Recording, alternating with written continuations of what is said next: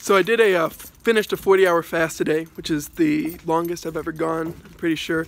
And my assessment is, well, I can do it, but I need to be more careful about my hydration. I felt my electrolyte levels getting a little bit out of whack, felt myself getting a little bit dehydrated, and doing it combined with the weightlifting I did, I feel like it might have exacerbated my soreness.